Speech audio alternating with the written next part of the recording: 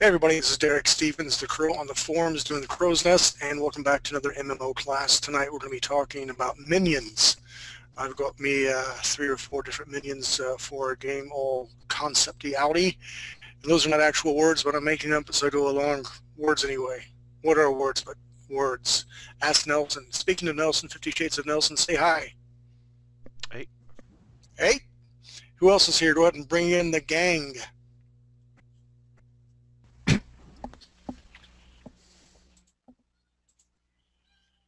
Roll call. Sound off if you're inside. Hey, it's Wolf. Yo, Hey, kids. Wolf. Mr. Steve, how you doing, man? Oh, hanging in there. Good, good, good. Doing the max. Hello. Hey guys, Hello. it's Richard. Hey, Richard. Good to have everybody on board. I know we have more filtering than as we talk, and they're welcome to raise their hand and get inside the conversation as well. So, quick recap of last week. We talked a little bit about I guess some classes, what we want to see happen as far as like snipers and melee weapons and stuff like that and characteristics, and then we start talking about the minions, and that's what I've developed for this week, are the Elysian minions. And Mr. Wolf, you got yours developed for the human side, correct? I have 2 of them. Hey, 2's better than none. We can do some tonight. I look forward to actually drawing in class tonight. We can discuss, the ins and outs, what we think, because this is a fluid, I guess, game, for lack of better terms, and I want everyone's input and stuff. So, design guys go first. How are you guys doing tonight? Well, this week is not really... There's not really been much development this week.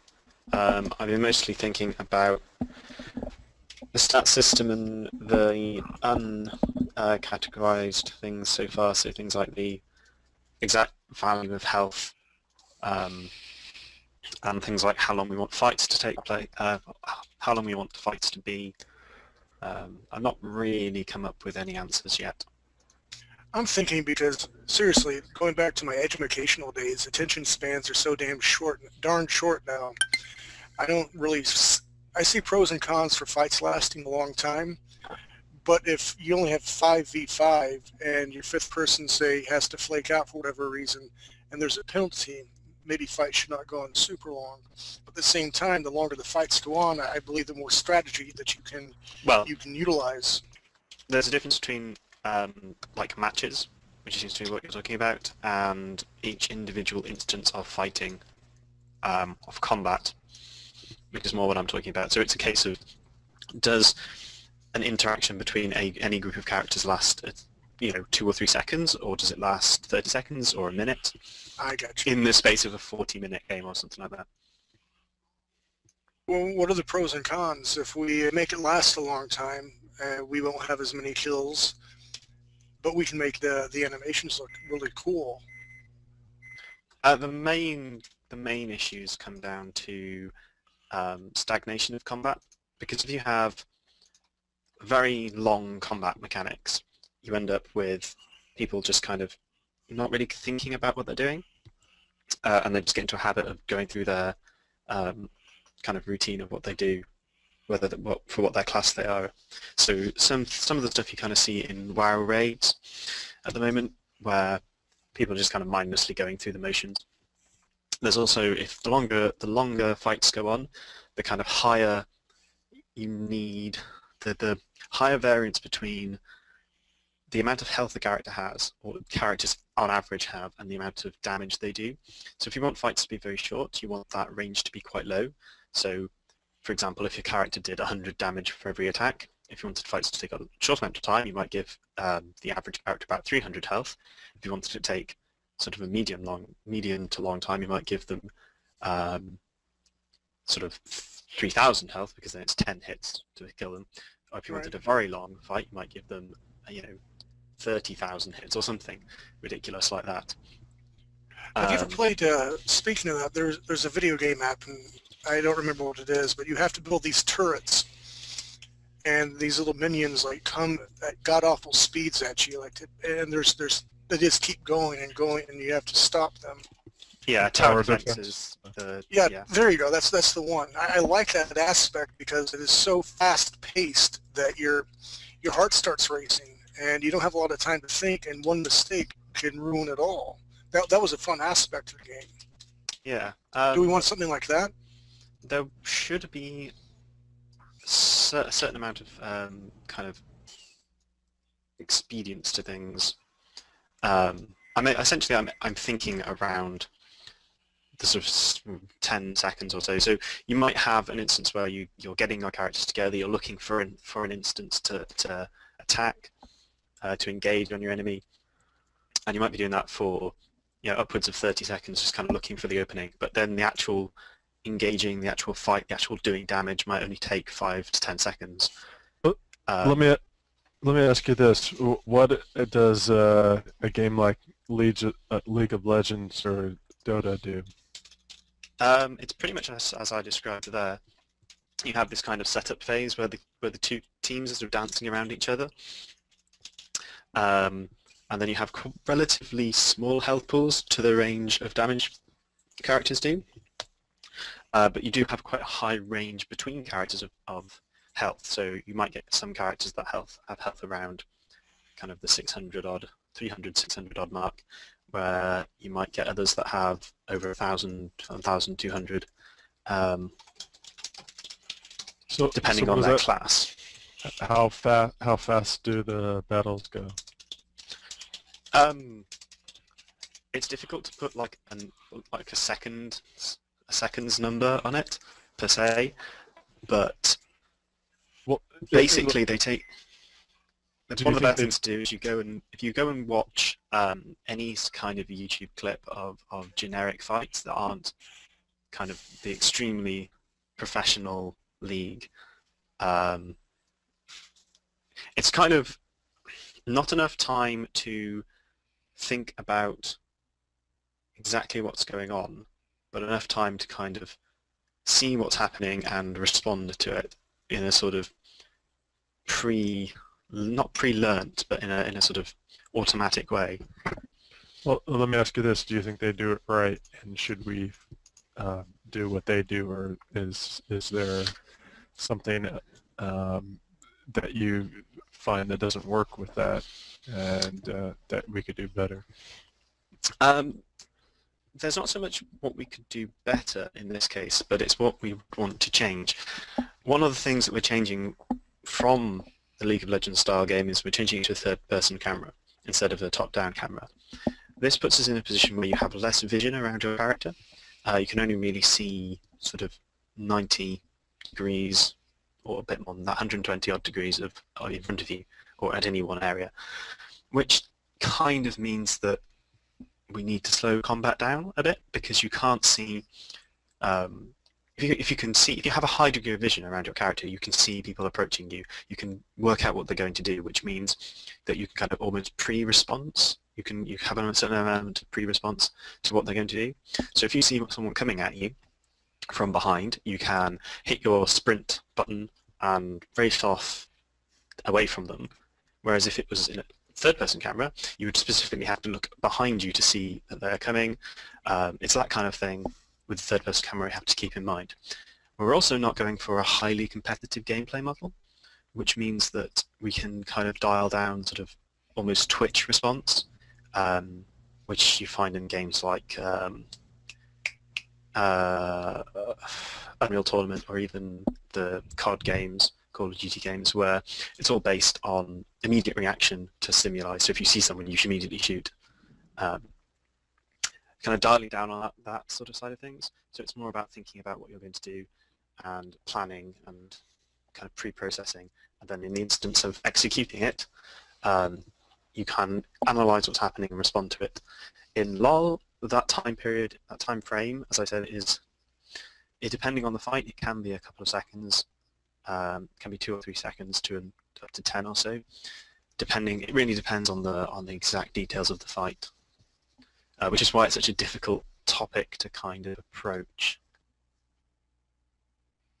Yeah, well, it sounds like you have a rough idea of at least a starting point, and then from there, I would say we would just adjust it once we're actually able to experience it. Yeah, there's a lot of that currently. I'm sort of in a position where I'd like, if we had a system that was up and running, then we could, really test it and modify it and tweak it and things. But yeah, so we're not really at that point yet. So a lot of this is theoretical. Well, Nelson's got another hour to get this up and running. Yeah, no, Not even a word from him. I'm here. Okay. Not possible, huh? Unlikely. Unlikely. I How like is that it? response. How's it going, by the way? Just like, honestly. I haven't had a whole lot of time. No, that makes sense. There's going to be a time, though, where we're going to need that aspect to start testing things. I'm looking forward to that, but I know Nelson will need some help with that. Which brings me to, I know Steve is here. Hey, Mr. Steve. Hey, buddy. I know you've been busy too, but I know probably within the next week we'll have those comic book pages up. And my whole thing is if we can create a banner with a link someplace to the comic book page and start advertising for more artists wanted, that might help us out too, so we can have more people doing more things. Maybe we can advertise somebody. Well, Nelson, would you want someone helping you out? Because there's the chance of them mucking up code, and then you have to go back and fix everything. I mean, what would your ideal situation be? It's probably going to have to be developed independently for now. Also, Steve, you're smoking. And? And you can hear it really, really loudly. Okay. Is it upsetting you? Yes, it is, because I'm sitting here at my desk. All right, I will mute myself. So anyway, I'm open for some ideas. We got a good team here, but again, it's a very small team. We need to be able to reach out to more people to develop more things. We need more 3D artists and some programmers. And I'm open for some suggestions for that from anybody here. Either that or each one of us has to get a lot bigger. Or just don't sleep and have no other life but this. I think he means because we're a very small team. Oh, I thought I was like, really bigger? I'm working out. I'm trying. All right. Back to the topic at hand. Those pages will be up and the banner will be up soon, correct, Mr. Steve? Yeah, one of these days, yeah, we're working on it. Okay, good. Good. I appreciate it. We need more pages. We will get more pages. As soon as that's up, I will draw like the wind. We have like 13, don't we? We have 10. 10, 13, I've heard it both ways.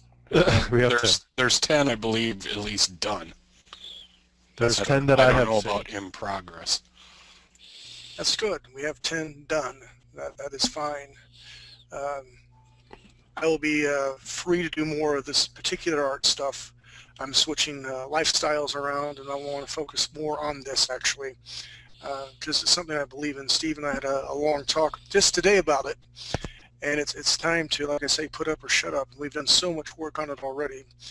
So I'm retooling the way I'm working at home to be able to focus mostly on 3D Buzz right now, which is good. Whereas I was focusing on all sorts of different freelance and 3 to 4 projects at once, and it was tearing my attention span to this, and this, and not being able to focus like a laser on one particular thing. So that is one good, I guess you can say, development this week. So that is good.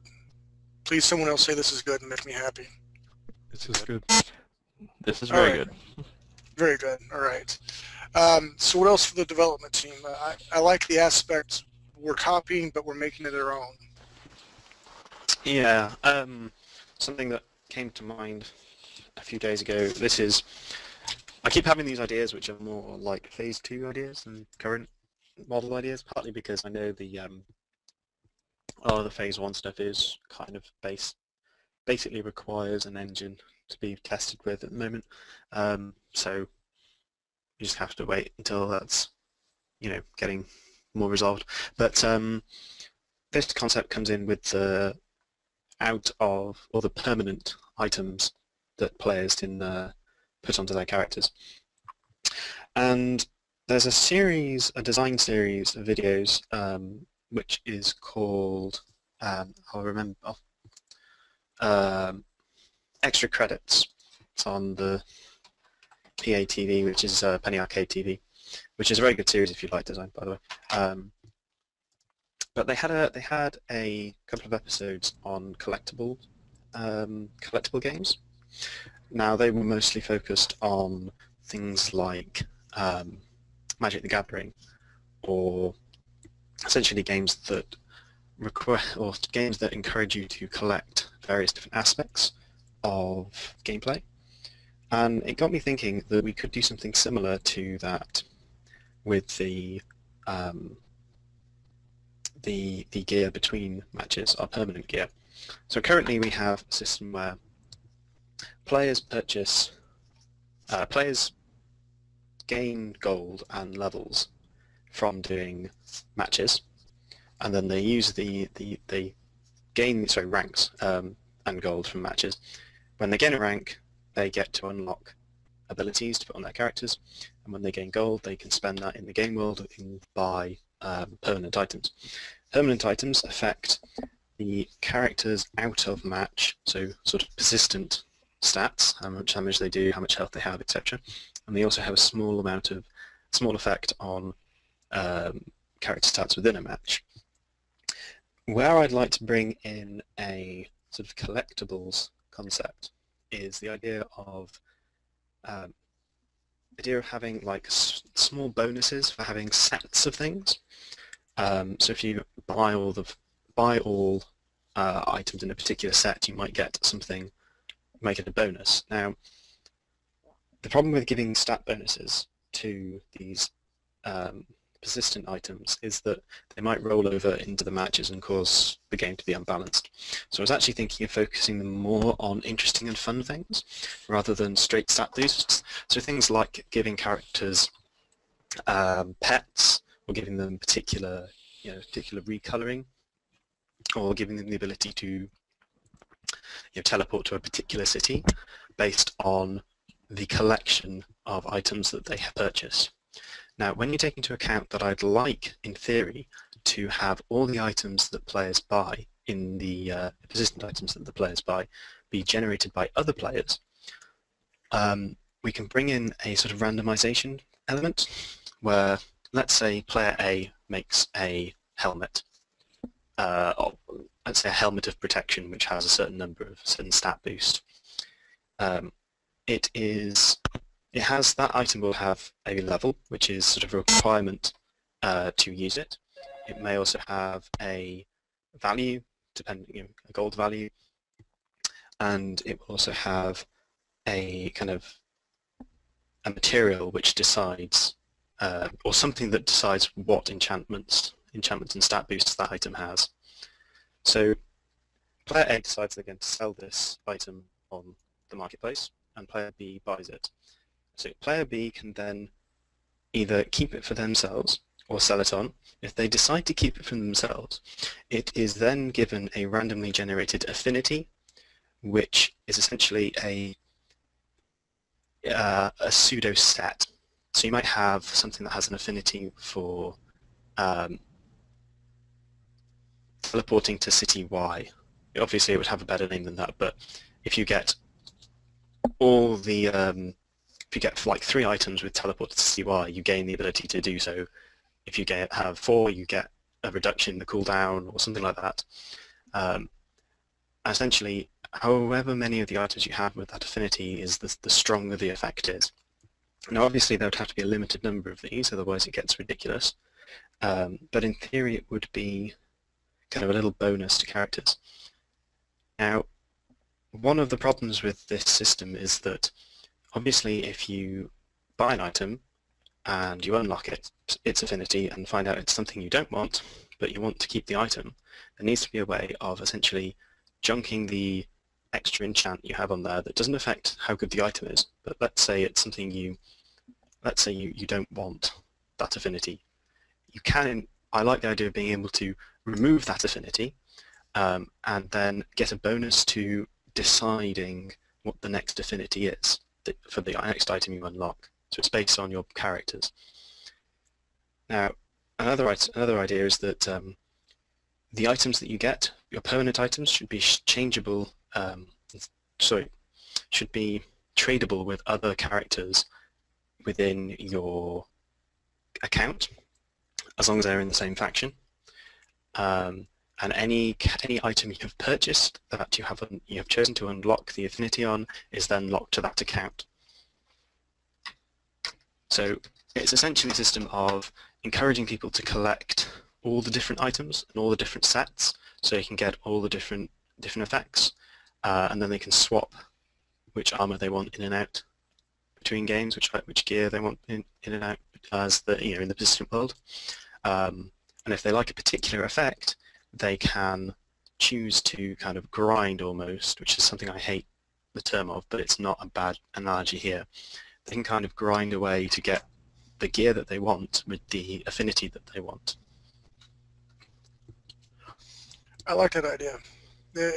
To me, it means that you make your character more specialized the way you want to play it. Yeah. Anybody else thoughts? Anybody else still there?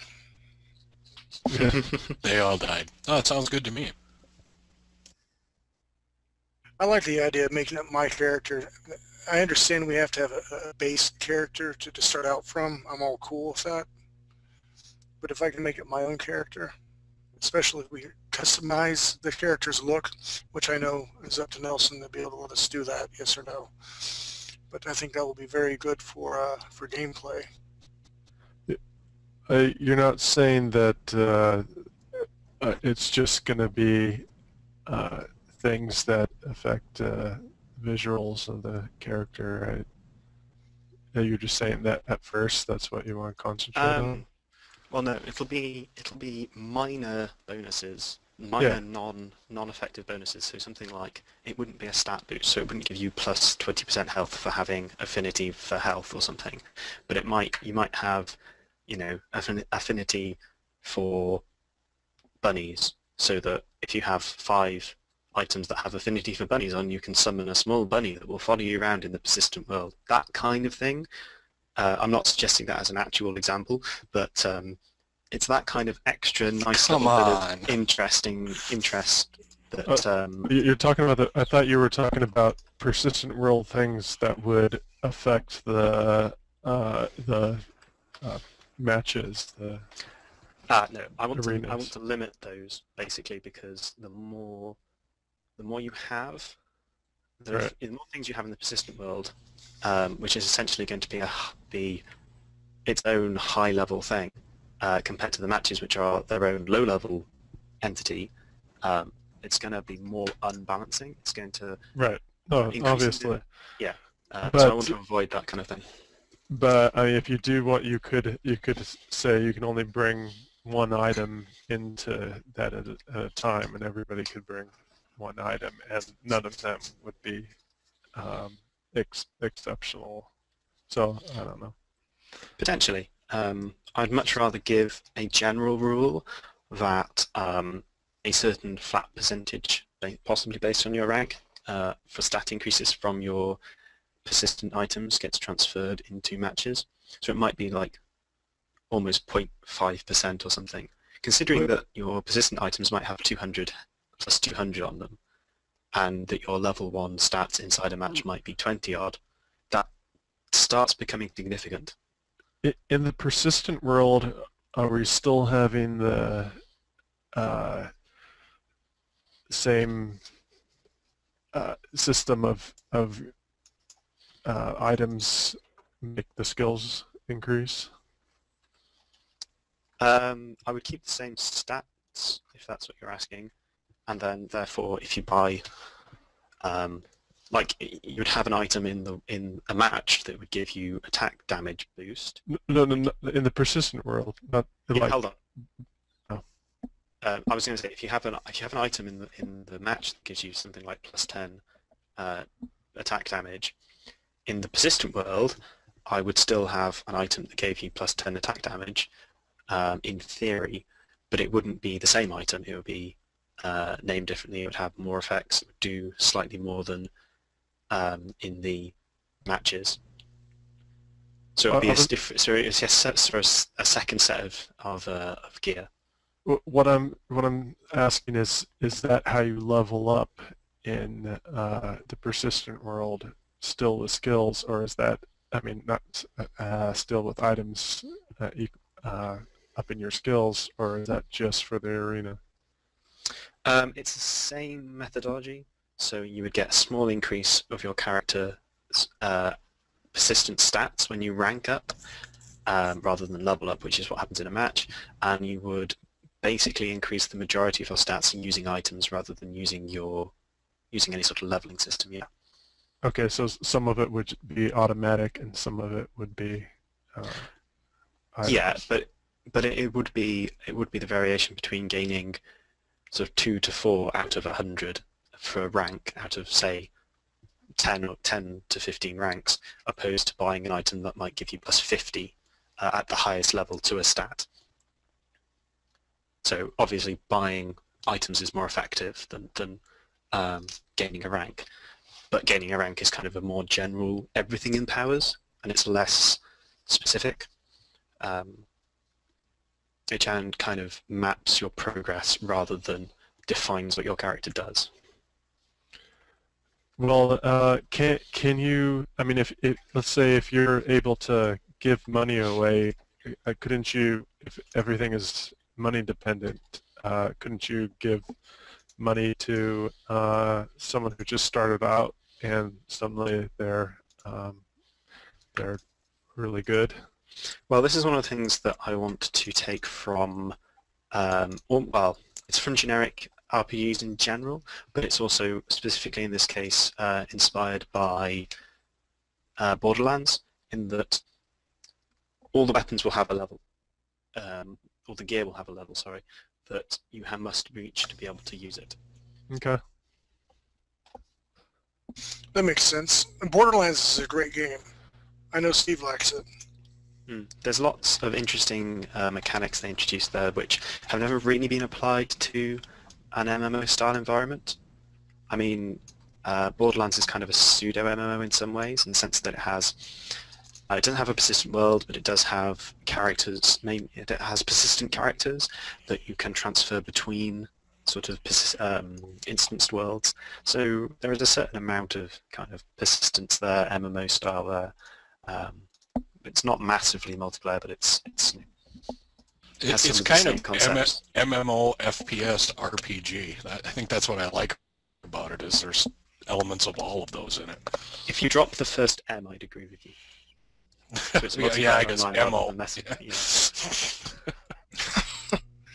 Details, silly details. I like that we're thinking outside the box. This is the time to do that.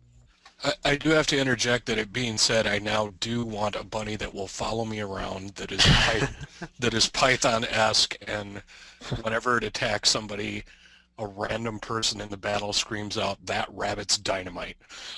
That rabbit's dynamite! Hey, speaking of that, this is a bit off topic. Did one of their cast members from Monty Python pass away? Years ago. No, just yeah. like recently. No, not really. All right, good. Okay, I thought I seen something. Not really. They Kind of passed away. A little Not bit. dead yet. It's only He's mostly dead. I feel better. They not recently fooling said anyone. they're getting back together, but to do some stage shows. Oh, Which okay, might that's be what what. you've seen. So Okay, they have yeah. been in the news, but not terminally. Yeah, it often says the remaining cast members, and that doesn't mean anybody went recently, just... I just seen a small blurb. I'm like, crap, who passed away? Anyway, okay, back on topic. That rabbit's dynamite. So I haven't really had many thoughts opposed to that direction, which again, like I said, is more of a later phase thing. One thing that has been running through my head a bit is map variation, more in the sense of design rather than appearance. I need to start breaking down exactly what parts of the standard... there's lots of noise in the background there, whoever that is. Steve? Nope, I was muted. That's probably me. I'm setting up a new tablet. Mr. J, how you doing, man? I'm doing really good.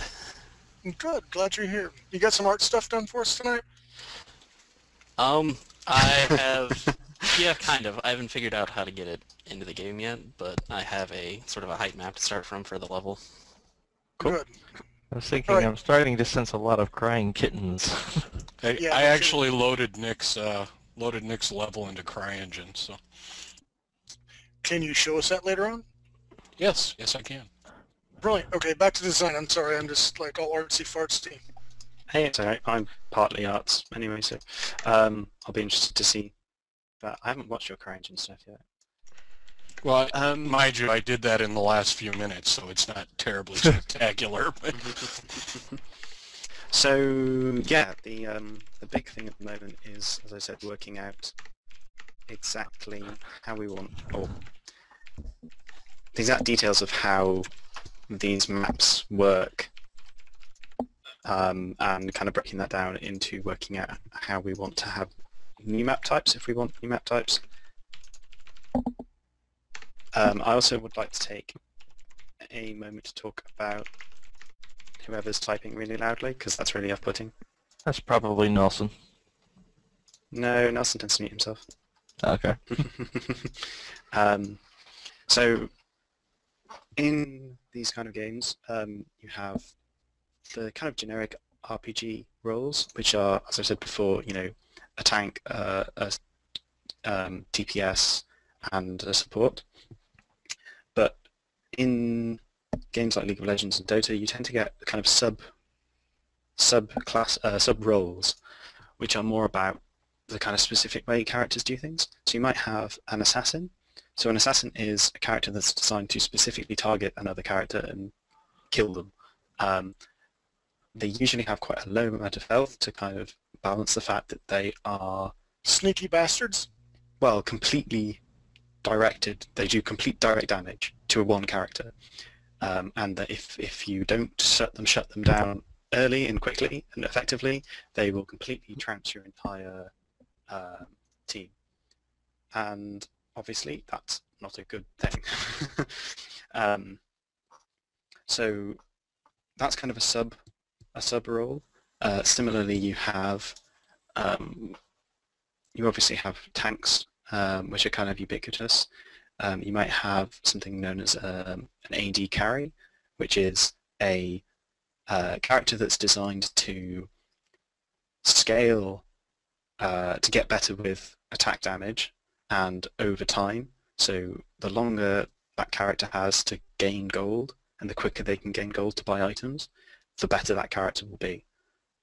That's again one of the sort of sub roles. It's a type of not AD carry, it's a type of DPS style character, whereas for something like a support character, you have something like a jungler. Now junglers are a bit complicated, but essentially they use the map elements to gain XP from an alternative source, and they're also designed to come in behind enemies and catch them unawares, not in the same way that an assassin would, but more in a sort of positioning better.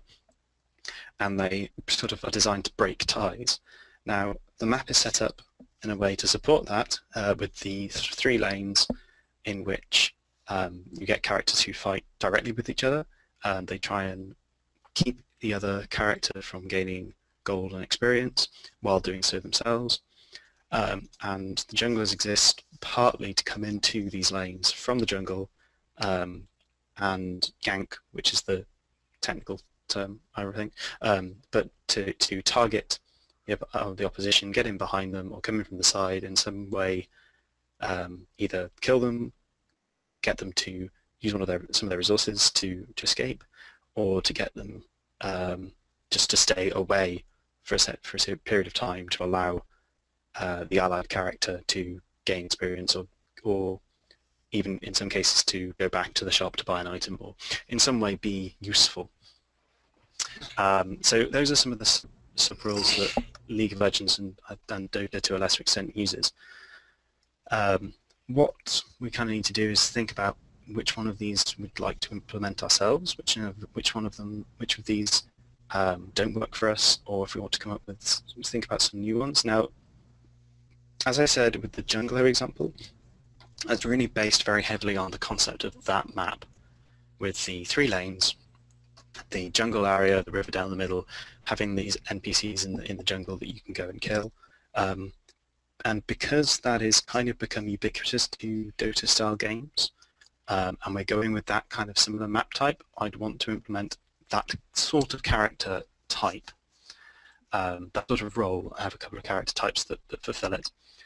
But one of the things I'd like to do is work out some new map types, some more interesting map types, and to really push kind of a more characterful and a more interesting gameplay style, rather than the super competitive, which is basically why that map type is sort of ubiquitous within League of Legends and Dota. It's because it's designed to be very fair, so that players' skill comes across and tactics comes across, rather than luck or positioning or slight minor imbalances in the map, that kind of thing. They're sort of phased out to promote players, individuals rather than individuals and teams, rather than interesting gameplay mechanics. Now, if you've seen Blizzard's most recent announcement, which is called something Storm, if I remember correctly. Essentially, it is Heroes of the Storm. That's what it's called. It's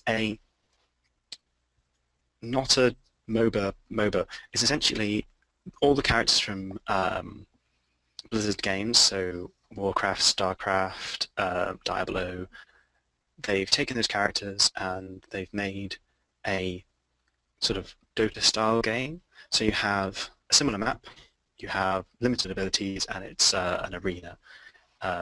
They are saying that you can't buy items and characters gain levels in a different way, but that doesn't matter. What they've done is they are moving away from the competitive side of things, and they are going to bring in apparently more map types and have a wider variance of map types, and have more sort of map-based events, which is something I'd really like to do, because it, as I said before, pulls away from the super serious kind of competitive side of things, which is just not really what I think this should be, especially because we don't necessarily have all the tools and all the, very, very expensive servers to keep things running at exactly the prime conditions for players to feel that they're getting the fairness that they kind of quote-unquote deserve. Nonsense. Can we eventually, I like to see some maps that are skilled for positioning in one way or another, where one team has a disadvantage. Do you think that would be popular at all? Or more skill set? I mean, you have to rely more on skill on one side of the map than the other one? I would advise against a sort of very direct variants like that. You end up with basically, I'm not playing on this map because blue team true. are blue team are being too nerfed on this map. The only way I could see something like that working is if you had something where it's like a series of maps for a game, like if someone wins, they push them back. Like maybe you start off, there's a middle ground in between, and then, well, even that I'm not sure. But I guess if the winner, winning team then like push the other team back to, say, their base where they're more fortified.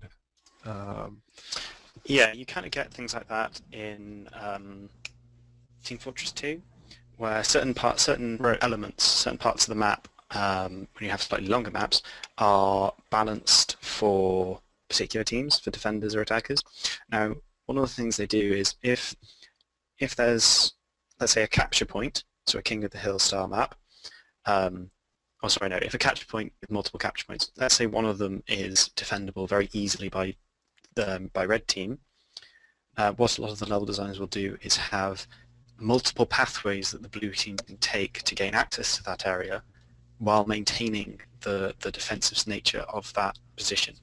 So it is weighed in favour of the red team, but they have to be permanently looking for where the enemy are coming from. They have to be up on their toes all the time, whereas for blue team they have a lot more kind of a randomness in it. They have a lot more options, whereas like I say, red team is just kind of focused on that one, defending that one position at that moment in time. Okay.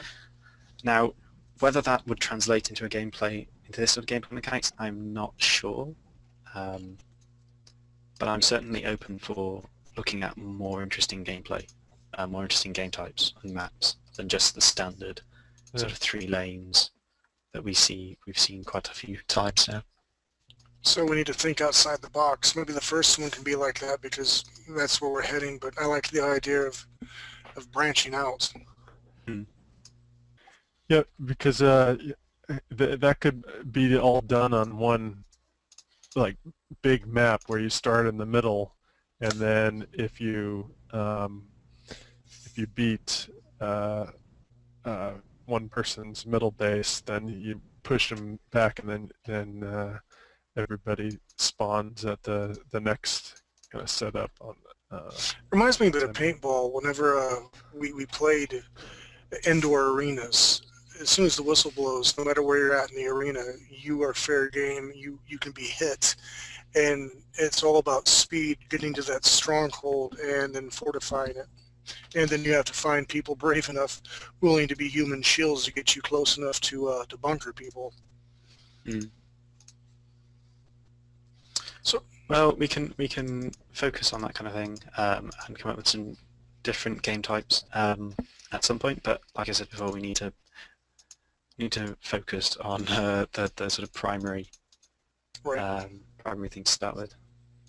Now, Nelson, what do you need from us after we get the hype map and all this sort of stuff going on, and we got some really good basics for you? What do you need from us to start, really building this world?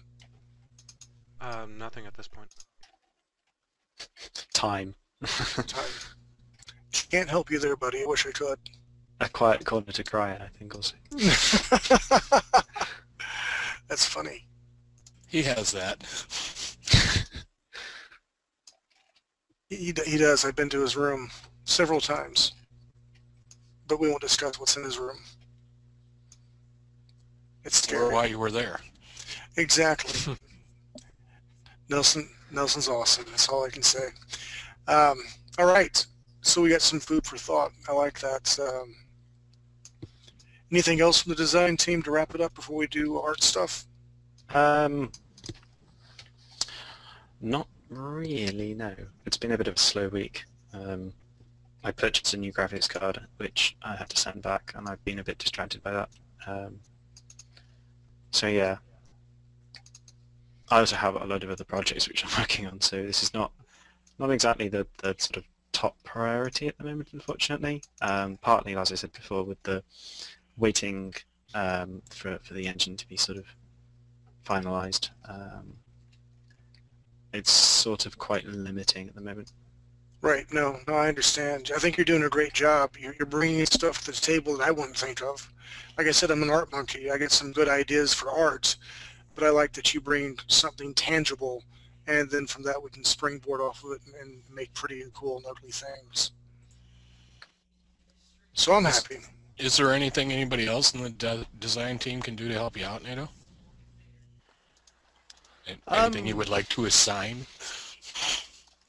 Well, I'm not sure exactly who in the current group actually does any design? I mean, To a degree, I think Ryan, Richard, although he doesn't make it to most of these meetings, he does keep up with them week to week. Well, I'll have a think, but currently, as I said, it's just, I mean, if someone wants to take a look at, I need to update the game design document, but if someone wants to take a look at the stat system and work out a weighting system to design characters off of, that would be quite useful. I think it would require quite a bit of discussion between the effectiveness of certain stats, and it would also need to be balanced, sort of rebalanced as we go. Again, it's another thing where testing is crucial, but somewhere a sort of starting point to springboard off would be useful on that side of things. Yeah, at least we'd have some numbers to start with. That'd work. Yeah, yeah. All right, cool. Well, Thank kids, you. should we take our break then if we're going to go to the art side next? Let's go ahead and take a 7-minute break. We'll come back and do art stuff. I'm really anxious and excited tonight to see what people's come up with, and a lots to share with on my end. And I'm looking for some good feedback or some bad feedback, whatever that may take. So Mr. 50 Shades of Nelson, give us a 7-minute pause for the cause, and we shall be back. Everybody, welcome back. Here's truly Derek T. Stevens, the Crow on the Forums, 50 Shades of Nelson, Mr. Steve Curtis, NATO Wolf, Richard, Mr. Gisba, and everybody else is here. To make it official, Eve, who is a great artist, says hi. So if you're listening to this on recordings, Miss Eve, I did do my bit. You said hi, and we'd say hi back. Last week, again, to recap, we talked about the minions, some bots, AIs, what they might look like, and we've come up with our goals are to come up with 3 looks apiece. And as I'm doing this, hold on, let me get to the proper spot here. I'm thinking about the Elysians. I love the Elysians, and I think they're spiritual, and they have this sort of rock essence because of the crystals. Let me come here first. So I'm thinking because these are wild creatures, the Elysians, they might be able to implement some sort of dog-like creature, more like a hyena, but we have some rocks jetting off of it, so it's a byproduct of, you know, the crystallized forms that are around them. That's how they can control these animals to a certain point. So is that a melee bot or AI? Minion? Well, I came up with 3 different AIs for 3 different levels. This would be the weakest of the 3 that I've come up with, 3 different tiers. And again, I'm not for sure how the game would work, but I was assuming like you only have X amount of points to choose from, or 1 spawning point. These things may be a little bit faster than the other ones, so they're not as strong, but they can get to point A to point B faster. Well, what was said last time is that 1 needed to be for melee, 1 for standard range, 1 that's good at taking down things like towers, so it's like kind of like a siege thing. And I'm thinking this would be melee then, yeah, because of looks like it. the whole hands, and I like to see them again faster than the average dog, eh? And doing the whole silhouette, what it looked like to get a good read. My main concern is a quadruped for animation purposes. I didn't know if that would be a problem with you guys wanting to implement a quadruped in this game. Well, we're probably going to need it. I can probably do that in Max with the cat system. Okay. Cool. So then, again with the Elysians, because they're sort of wild creatures, and the affinity for wildlife, this is my idea of the first line of defense, the melee. They're fast and they're vicious. So going along again, hold on, I like them. is the second tier, or taking down towers. You have these huge rock-like creatures made of crystal that the Elysians can control, that they just summon these huge things out of their crystal vats, whatever you want to call it, and they can take down, and again, just different looks. I have a better one right here of the sky. And we can play around with colors and stuff like that, but I like the idea of having crystal-like forms and having them huge, again, to bring down, towers. Make them very slow, so it takes a while to get to point A to point B, but very strong, can take a lot of damage, so they can have time to tear down those towers. Here's the Badrock. Look at me, I got red eyes, I must be evil. So that was that one. Nice superhero pose, by the way. Thank you very much. And the one you see me playing around with a lot right now, Steve and I talked today a little bit. I'm like, well, how about some sort of ape creature? But I'm like, no, I really want to go with the spiritual sort of essence of the Aletheans. So my idea is to have these Alethean-type creatures, but ghosts, like their ancestors. That's why I try to make them look a little more transparent, like you have a battle going in the background, and you have this little, GoBot-looking thing in the background that the humans are trying to fight. But we can use them for range attacks, where they can throw like ghost essence, if, for lack of a better term, for ranged attacks. But make them transparent. I think it'd be a really cool model idea to do. I'm not for sure about particle effects. I'm not for sure how taxing that would be on the engine to have glow and specular roll off and all that sort of stuff. But those are my ideas for my 3 units. I don't think a level of transparency is really going to cost much. But okay, and then we can do with my idea with the war paints is even going even further. Different war paints can mean different things. Maybe one does fire. Fire does X amount of damage more or less depending on what unit the humans have. Maybe one is specifically for area effects, and it's painted different. So when you run into it, oh crap, this guy has this power here, and it gives it more control for whoever's playing and utilizing this team.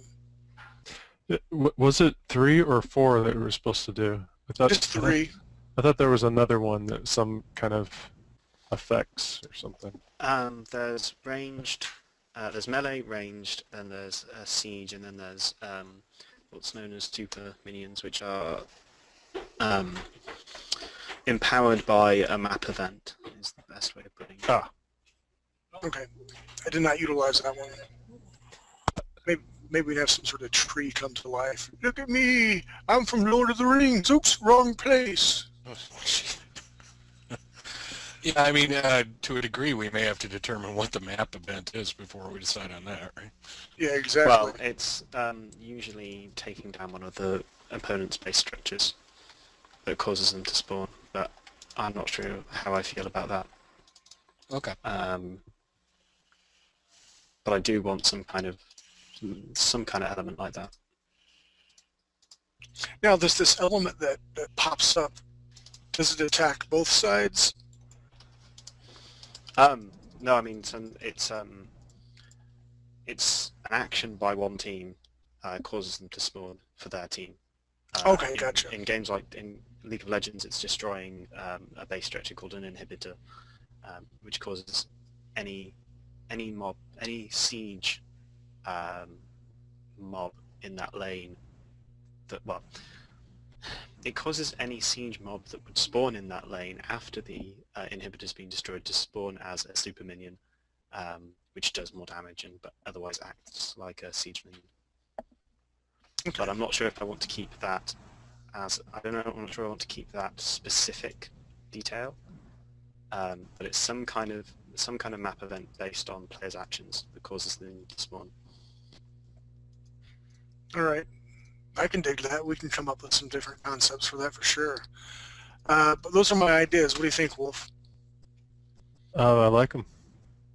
Right, good. I think they'd be very interesting, especially in just the whole idea of the third person running up on these guys. The ghost ones scare me for some reason. Maybe because I'm afraid of ghosts in real life, because they do exist. I don't care what you say, Steve. I think the visuals. Shut up. I think the visuals would be really cool, especially with the whole aspect of range. I could see them sucking life points. Different visual effects for that. I think that'd be kind of cool too. How about you, Mr. J? I mean, you're the art director guy. You're muted, Mr. J. Yep, I was muted. I like the direction you're going with them. They look pretty cool.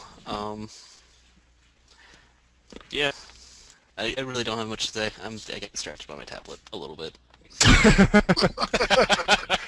It's new. At least he's honest. At least he's honest. Shiny and new. All right, any thoughts from anybody else before we go to another artist? Me. Go to me. Go to it, Wolf. Mr. 50 Shades, can you take Mr. Wolf's screen pretty please? Thank you, sir. Hello. Hello. I just lost you. Hold on. Am I back? Yeah, you're back. Yeah, I can hear you. There. Takes a second to transfer Yeah. it a bit. Looking good. So explain, Lucy, explain.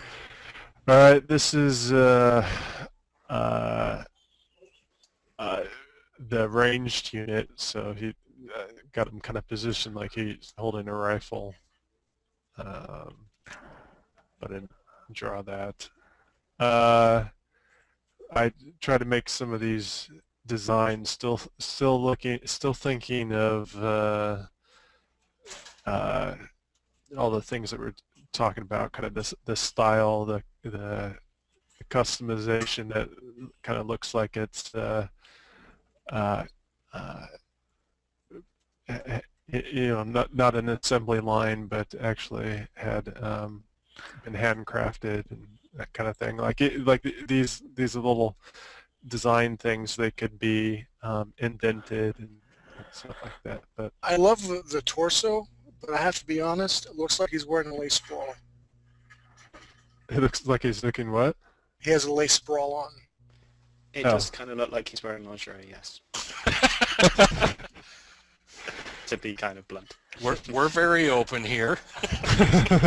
You never know. The guy that made it could have liked lace underwear on his robot. Don't ask, don't Right. tell. But I love the indentions that you have on the torso. Those rock. They have depth. They have feel to them. There's volume there. All I can see now is the Monty Python skit with the dancing army. How dare you all? It's because we love you, baby. It's because we love you. Yeah, got these little plug things. I was actually thinking maybe a plug here to here would look good as well. I think my biggest problem with it so far is that it looks a little bit too human. And it has I mean, its proportions. I think I would probably take it in more of a kind of industrial size. So maybe like when humans left Earth, they brought a bunch of like industrial robots with them to help them build their new world. And then, you know, the Elysians turned hostile, so they had to retrofit these huge hulking machines to fight for them. That's a really good idea. Well, I don't know what do you mean? Like how Say, you know, the Well, humans come here and they bring these huge robots to farm to bring up Remember that crops. robotic suit that they had in Aliens? uh-huh. That would be like an industrial robot. So what if someone converted that minus the person inside of it to be a weapon? Right, but that would be more of a melee unit, I would think. It would be, but it's, I mean, it's this- that kind of switch. from But something that like kind of mentality, the robots were service things that were used in heavy labor and brought in to fight. You mean like instead of the customized look, kind of just look like? Well, it could have a customized look, but more heavy duty looking, I guess. All right. Just as long as you can still wear a lacy bra. Good with it. Well, they come in all sizes, so that's no Okay. problem. I want my robots with double Ds. Yeah. She yells, "I'll scratch your eyes out, Sheila." That rabbit's dynamite. No, I really like the torso, and I understand where you're going for a more sleek look for the ranged attack. You But don't I- like the legs? Baby, I love legs. Is it I this like the part? whole design. I think I would just beef it some. Beef it? Yeah, make it beefier. Well, it's supposed to be kind of a weaker range kind of thing, like like all this extra armor is all in front, so it protect Generally, the the ranged and melee units in these games don't look too much different. Like, it's more they have, like, obvious weapons like that Yeah, that but sort of set them apart. I think they should look different so you could be able to tell them really easily.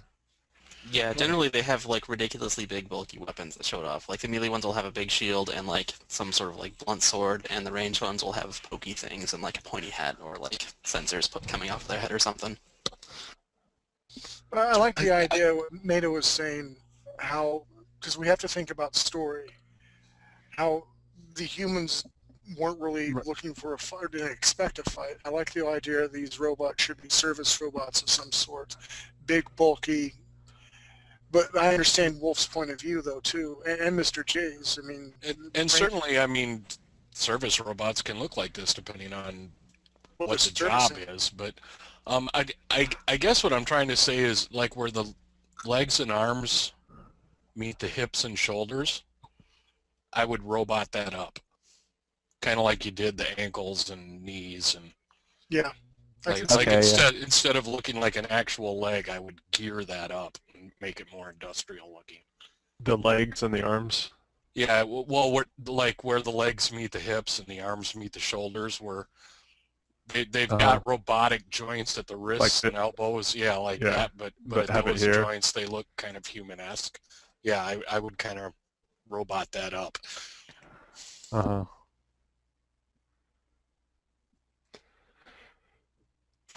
Yeah, one thing I accidentally drew it a little small, so the resolution isn't that great, so I had trouble with some of the details. Plus, hands are hard anyway. Hands suck, they're hard. And of course, you know, the modelers will completely take liberty with your drawings, so, you know, who knows what we'll get. Right. I was also thinking that I could just draw the hands for this guy, just like a big hand, like trying to put detail, because they're pretty plain. I can think of some ways of making them kind of similar to what you said with the joints and stuff, to making that a lot more interesting. But yeah, I like it. Okay. I'm so going to model it with lace. Well, this one turned out a lot better than the other one. I rushed for the other one, so it's not going to look as good. But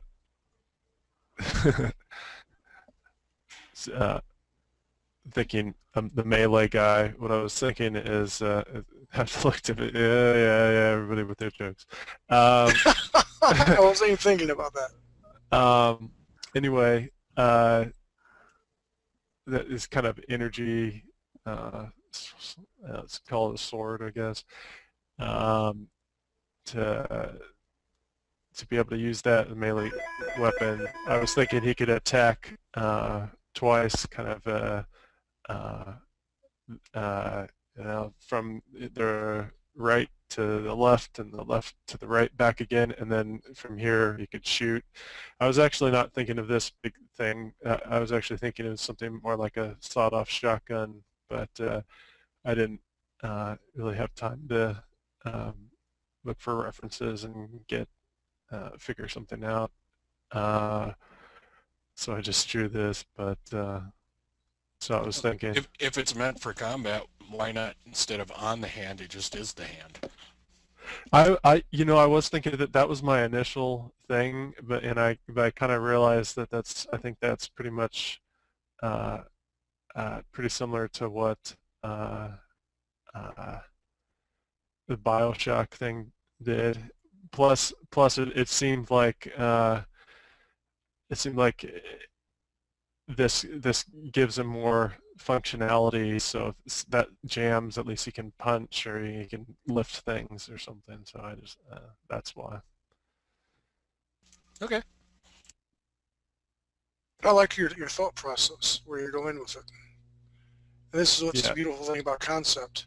And what a lot of people don't understand, for every one drawing you see that's really good, there's probably about 20 to 30 that are not. And they're all rejected. Right. Well, I mean, this is something I'd have to toy more with. I like the concept, but I mean, it hasn't really turned out. I know this is kind of a McBain. Is that what his name is? Or just Bane? Oh, Bane? Bane. I like it.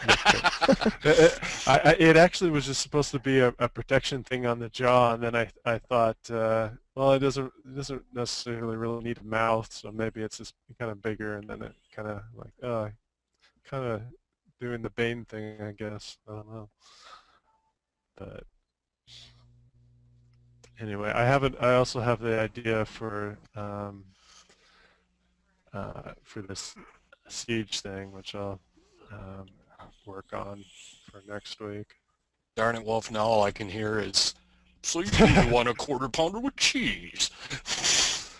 Do you really want a McChicken?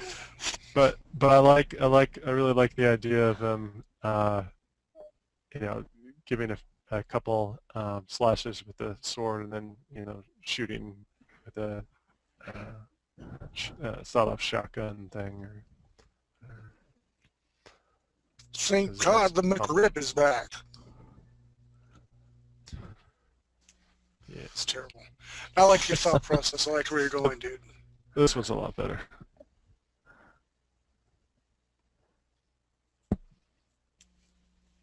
Keep at I it. like them. I like where you're going. Mr. Jizba, you're the art director here. What do you think? Thoughts? Yeah, I think they definitely need the robotic joints around the hips and shoulders, but other than that, I think it's a pretty good design. Yeah, I like the other one too, but I think the other one also needs the robotic stuff around the joints, just so it doesn't look like it's running at you in a Speedo, even though that would be really intimidating. I don't think it'd work out.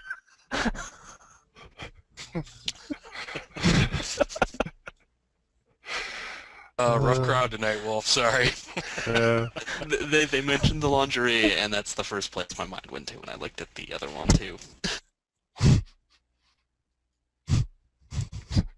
We still love you, Wolf. Yeah. we really do.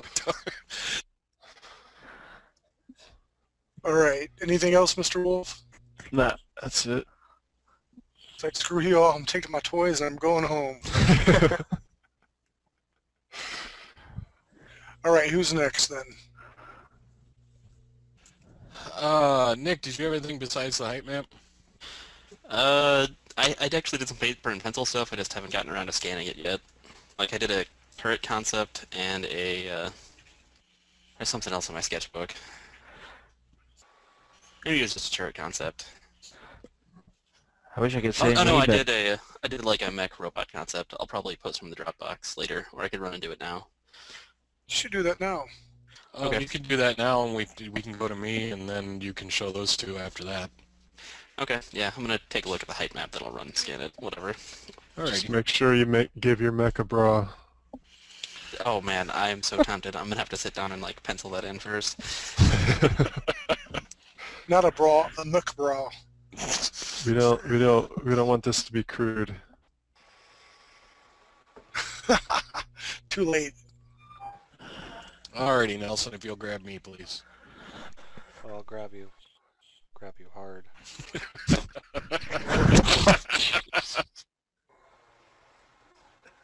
Yep, there's the edge.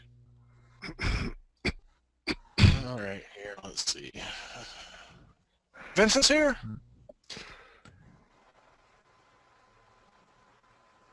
He popped in to say hi at some point. I don't know that he's still here.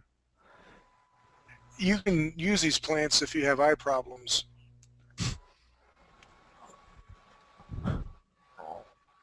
Glaucoma? Anyone? Just working around on my next VTM and was thinking about the MMO class and was thinking about a kind of very sharp-bladed type plant.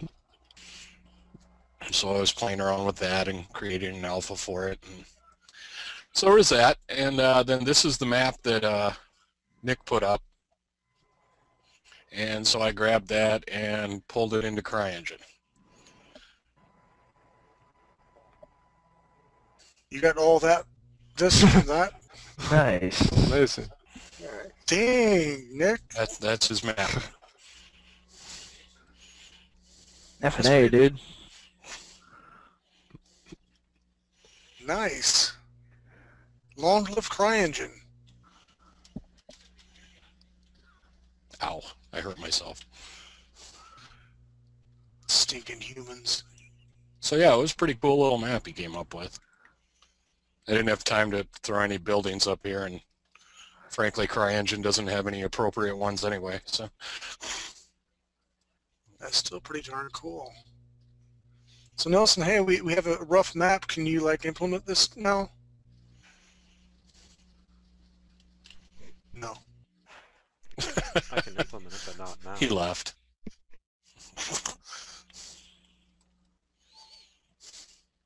This is really nice. I like the plants. That's all just stuff in CryEngine. Yeah, I was going to say, I assume it's standard CryEngine plants. Now, to get a map that we can just play around with, is this what you're wanting to do, Mr. NATO? Sorry. It's more getting the actual system together to sort of test the numbers. Obviously, a map system would be a map would be required to test on in some way, shape, or form, but it's not kind of my. Yeah, I mean, we don't have to have a pretty map with the water running through it and all that so much as a map that we can test the mechanics on. I mean, even the couple maps that Nelson already did for the first test is fine. Initially, I would think. Right. I mean, at first, it's more about the mechanics between the players, correct? Yeah. Yeah. But so there you go. That's what I have to be a subject matter. Nice. I'm liking CryEngine more and more. It's neat. Like all engines, it's got its ups and downs, but It's nice to see some. UDK. say what? Says someone who recently started using UDK. Actually, I Yeah, used yeah, UDK for a long time. This is the one I actually had to go learn. So I didn't know a thing about CryEngine 3 months ago. Yeah, fair enough. Now he's an expert. It's got some things that I like better than UDK, and it's got some things I don't. Tell me the top 3 things about CryEngine. I really like that it has voxel terrain, which basically means the ability to make land bridges and overhangs and caves, which you can't do in UDK. Really? Why not? I mean, just UDK only supports height maps, and you can't do caves with a height map, obviously. Obviously. duh. Tiger blood winning. I like the interface better than UDK's, especially for somebody just starting out with game engines. It's a lot easier to find your way around. Everything in UDK is a lot deeper, generally. And that's about it. Their oceans are really good. Yeah, Now, but we were those are the two really big games takes place on, on an island or something. So it's kind of important to have good water. Yeah. Well, let me ask about game mechanics, because obviously the water's flowing, and it would be a lot better if we didn't have this lag. But are we going to have water that will be flowing in this game, or will that create too much lag on the engine? The lag you're seeing now will be because of the encoding to transfer it over the net, Right. not locally.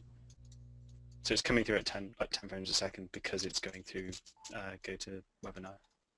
Yeah, but I mean, if in the game, do we want to have flowing water and stuff like that?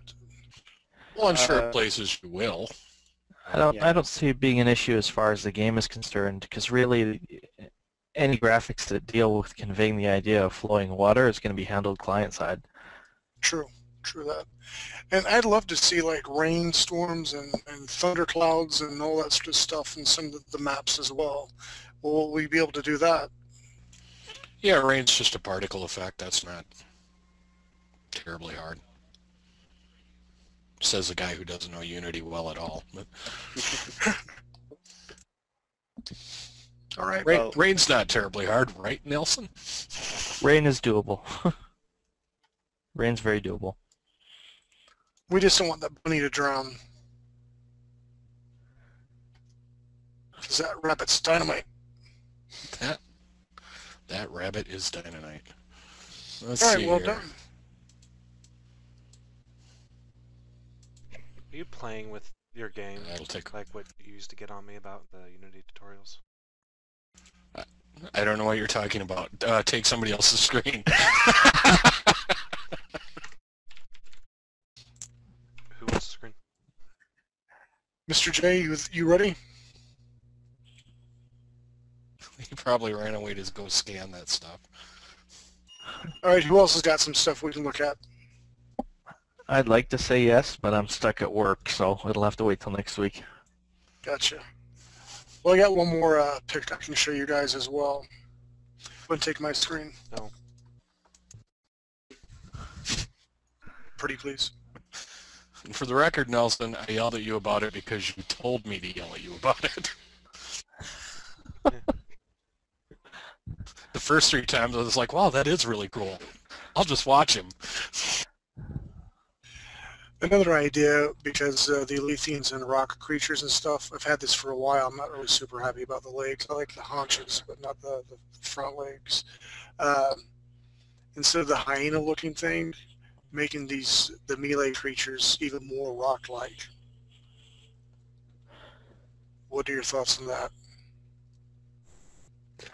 I like the rock light stuff. I liked the head of the other thing better than that one, but Okay. I do So like what I might be able the- to do is start There's- building. There's no saying you can't have both. True. or Rock just plates. or just a different head. I'm not Those- crazy about that head. The other one. Well, was this kind of the Broadbeast thing that Chelsea did the... Yeah. So we have a couple different looks of it. And then also, like, if you're able to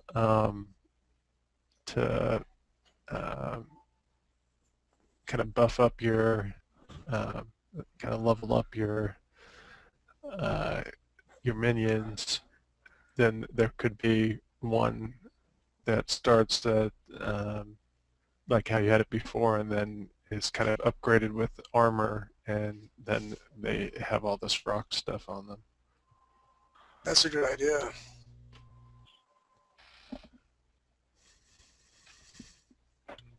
Anyway, here's some rock plates on them. I do like the other one. I could see that as a bigger, badder NPC, whereas these could be like lower level pack NPCs like the wolves are in some of the games.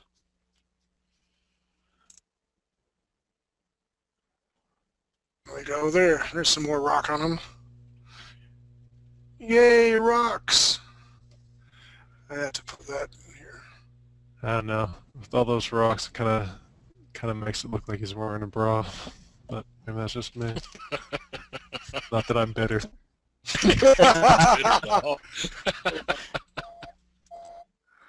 There we go. We got some lace panties. Now you got yourself a creature.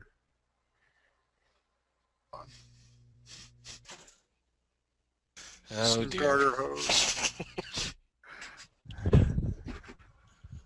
Oh dear. How's that? Intimidating. There, the pants go all the way across and down and around. You just can't really tell it. If that thing walks up to the door and says housekeeping, I'm out. Exactly. Do you want me to leave a chocolate mint on your pillow?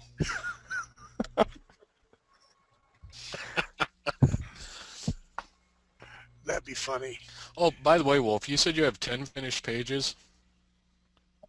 Yeah, we have. Are they all Color. lettered up and everything? I don't know if they're all lettered up. Because I only see 5 in the Dropbox, which means Maybe. I don't have the other 5. Which I guess means that they're not lettered up.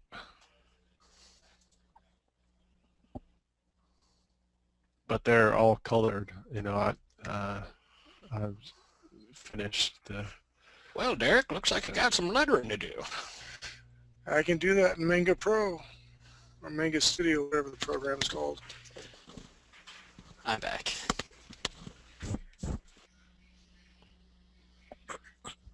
Yeah, okay. Hold on, wait. You missed this because I did this partially for you. Hold on. Where you at? Huh? Some garter belts for you. Oh man, that is pretty hot. What the I'm heck all is a over that. lip file? What's a lip file? I don't know. That's Manga Studio. Oh. Because I we're need, that. I need somebody to convert those to JPEGs then. Not JPEGs. Sorry. Or you can convert straight to PSD or Photoshop, whatever. What are the other ones? Generic generic lossless format. Some description. Anything but JPEG, basically. Well, the first 6 pages are JPEGs. Oh. They shouldn't be JPEGs. They should be PNGs. Industrial robot. Yeah, just playing around while you guys, Mr. J's getting his stuff ready. Hey, my stuff is ready. They're just pencil sketches, so they're already up and open. Is number 5 still alive? Huh? I got it. Short circuit movie reference. All right, let's That take was Mr. J. fairly obscure time-wise. Good job. Well, it's kind of, if you look at kind of the legs, it looks, the top ones, it looks like it's, you put it on some kind of tank type thing at the bottom. Why, thank you. I'm kind of seeing the Cylon, I'm not gonna lie. Yeah. Definitely the head, yeah.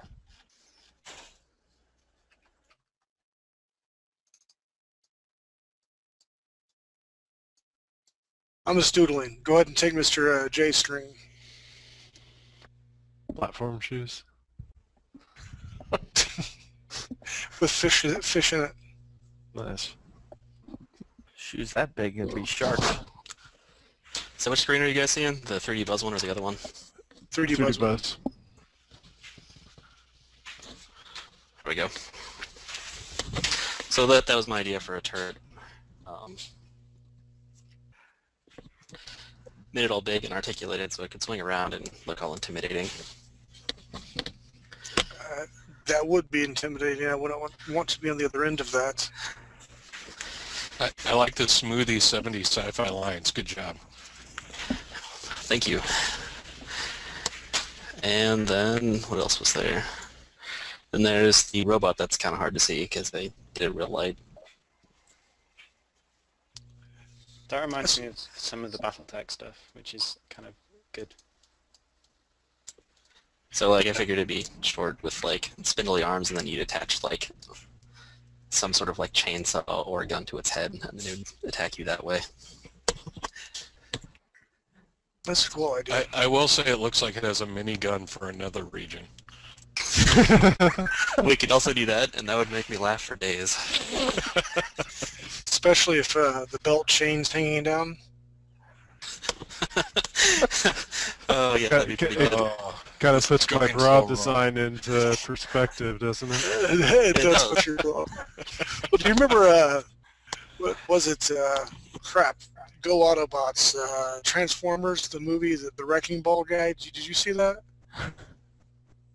The new stuff? It was like the second movie where, maybe Yeah, the I've seen third that one. movie, So the first where the wrecking balls hung down between the dude's legs, and it's like, really, you had to do that? Did some art director go, let's make this huge phallic symbol right here for kids to look at? Awesome. That is pretty classy. Right, I keep like it, talking, though. Mr. J. Yeah, I started doodling, and then I was just like, oh, that could be a turret, and then I'm just like, I should scan it in and use it for concept art. That's cool. You gonna throw those in a Dropbox? Yeah, I just threw them in the wrong folder. I'll move them. Awesome. Sweet.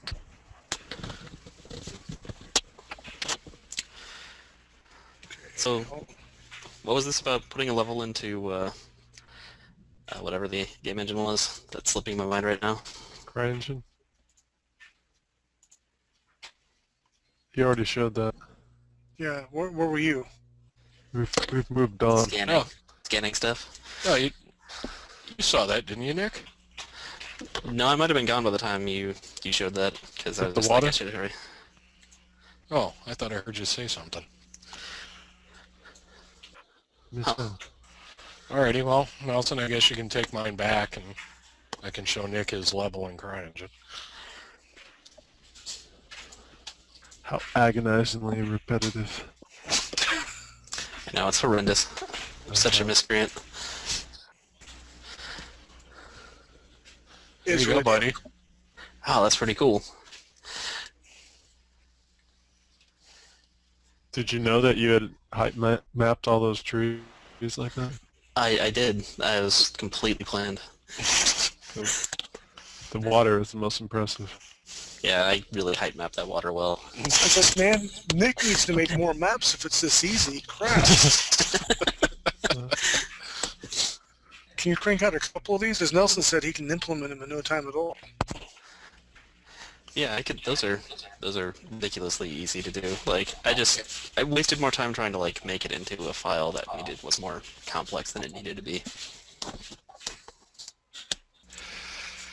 Well, however it ended up, man, it pulled into this nice and easy. Yeah, because I think UDK is just harder to pull files into than Unity or apparently CryEngine. Well, For height maps for landscapes, yeah, that tends to be a bit pissy, but in general, it's not too bad. Oh yeah, like I had no trouble with like normal textures. It was just the height map. It required some bizarre file format. Like I couldn't just import a JPEG. Yeah, and have it in needs for like a that. 16-bit RAW file or something. Well, I tried importing a 16-bit RAW file, and it had to be like filtered specifically. So I had to put it into another program to filter the 16-bit thing. It needs to be a particular size as well because of the way height maps work. Yeah, like I went through all the stuff and I like remade the map 4 or 5 different times, and it didn't work from Photoshop, so I had to get this other program to put it into Unreal. well, there you go. There's your third thing. I like how easily height maps come into this, Eric. Yeah, good. I'm glad it worked out. Take my screen real quick, and I'll show you the wrecking ball thing, and we'll talk about what we're going to do next week. Of course, we're not going to be using CryEngine. No, we're not. I was looking at Depends if you Unity, want and to it license said, it or not. yeah. Unity Right. apparently is easier than UDK too, just looking at it, so that's why I sort of stopped where I was at. All right, so this is the Because wrecking UDK was ball. never designed to work with that particular model of terrain. Sorry, Karen. Yeah, this is Mr. J's. Sure enough, look at that. version. Yeah, he's bent down and he's got balls between. Nice. Yeah. Nothing says Michael Bay like big balls. I believe it. So, actually, this is a pretty cool concept piece right here as well. I like that, and that's some great detail in that. I think this is what I would assume that you're talking about, the big industrial type beefy robot looking things that looks like it's meant, to do work. Now, minus like the gears, and you can tell obviously that those are vehicles that's been transformed. Yeah, I mean, definitely more streamlined than that, but yeah, that kind of heavy mechanical industrial look. Yeah, something like that, yeah. Cool. So what's next week's assignment for the art team? I say we concentrate on the robots. What do you guys think? Hard surface modeling is certainly easier than character. That's a good place to start. Environment stuff is still good. I'm going to try to get that turret I drew modeled. Okay. I mean, we can start, if we model some stuff like that too in the robots, we can use components from the robots to come up with the junk for the human side, just the stuff we have lying in the ground. Like we just pull components off and throw them into the dirt. Good idea. Now, just to be as clear as mud, whenever we're box modeling something like this, all the gears and stuff, it's okay to be separate geometry. They can be parented to bones, correct? They don't have to be all one solid piece. Yeah, they can be separate geometries so long as they're Not going through anything. even these days you can get away with that, but the cleaner the better, yeah. Okay. Well, cool. Then that's what I want to do. My goal next week, depending if the art director, Mr. Jizba, says it's okay, I'm going to try to come up with like 3 or 4 industrial type robots for us to look at as well with Mr. Wolf's help. Sounds like a plan to me. Okay, and you're going to model the turret, which would be freaking awesome to see that come to life. Yeah. I suppose... Oh. Go ahead. Oh. I suppose that I could try an experiment and see if I could come up with some kind of robot without a bra. That just see. I mean, it sounds crazy, but to see if that. Or you know, go the other way. Evening gown, the whole 9 yards. Yeah. I don't know about an evening gown. Maybe a teddy. A teddy on the next one would be better. Leave Wolf alone. You guys are going to make me cry. All right. Okay, the way I see it, when Wolf shoots back, no one can complain. Yep, that is true. Very true. Just know I'm on your side, Wolf, so don't make me cry. All right, so that's what I'll be doing. Anything else? I know design team will be talking about a separate date, or at least 2 weeks apart for that. So we got a lot of art stuff to do next week. I'm going to bring in at least 3 to 4 robots, and then we may actually open it up where we can take turns building off these robots and drawing, you know, in class and really refining these things, if that's good with everybody.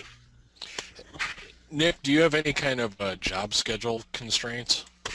I work 8:30 to 5:30 every day. 8:30 to 5:30. All right. Why don't we say like design side will do 2 weeks at 7 p.m. Central on Tuesdays? I'm happy to come in to this class every other week. Just do a short thing. Well, Just my like only we are now, but every 2 weeks would be. my only concern is something I've been talking to Derek about is I think we may have lost some of the art people because of the time we spend on design. So it's been in my head to separate those out anyway. Fair enough. So if that works for at least us 3 or 4 for the moment, then we'll do 2 weeks on Tuesday at. Are you on Central Time, Nick? Yeah, I'm on Central Time. That 7 works just fine. All right. We'll do that, and that has you up 1 hour less late, Chris. That works for me. And we'll go from there. We'll see how that works out, and we'll modify as we need. All right, sounds like a plan. I'll be calling you tomorrow, Mr. Steve, to hash out whatever you need to do, and we'll throw up some ideas and make a proposal for Jason to look at to see what he can come up with and what ultimately he decides. Okie dokie. And Derek, hop on Skype after class so I can send you some stuff. I will be there, my friend. All right. then we'll call it tonight. Well done, guys. Again, we're crawling here, but we're still moving forward, and that's important. So thank you, everybody, for being a part of this class tonight. Until next time, keep your feet on the ground and your ankles slightly above them, and keep dreaming big. Oh yeah, one of these days we'll be going so hard trying to get stuff done on time, we'll be looking back at now going, oh God, I wish it was like that again.